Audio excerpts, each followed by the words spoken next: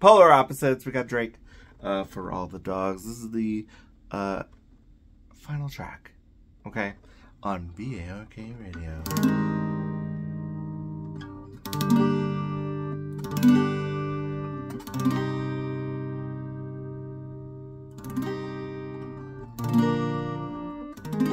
So I'm going to show you how to play that. And then we also, in true For All the Dogs fashion, we have a other part of the song that we're going to also need to know.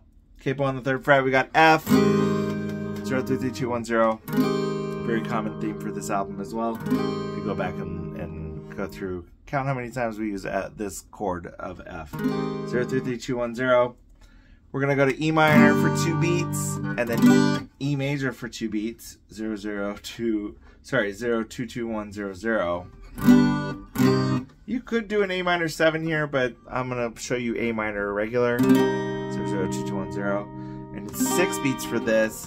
Then you go to G for 2, 3-2-0-0-0-3.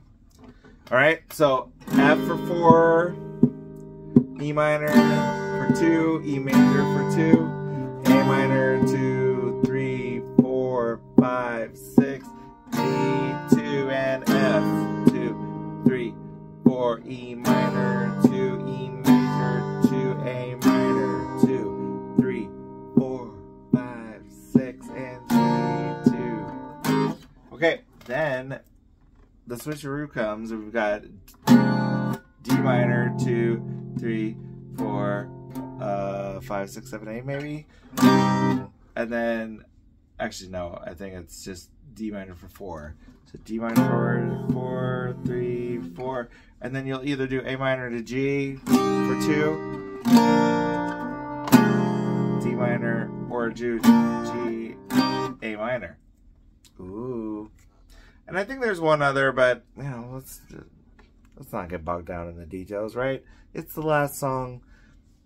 This is the last part of the last song. We're not really... Yeah, I like the other part anyway better. For F to E minor to major, A minor to G. Perfect. Bye!